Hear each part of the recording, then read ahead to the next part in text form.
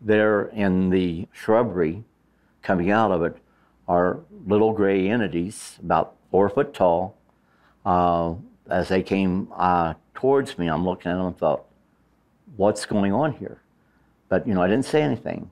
But till the day I die, I'll remember what the little entity said to me. And the way he said it, it was like, Clifford, what are you doing here? You are not supposed to be here. At that time, I got my M16, pulled it up.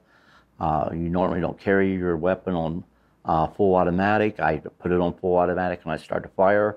And I yelled out, VC, VC. And that was to alert the other troops that we were no longer alone, that there were a number of little guys there, I'll put it that way. Well, everyone else started to shoot, but our bullets was having no effect.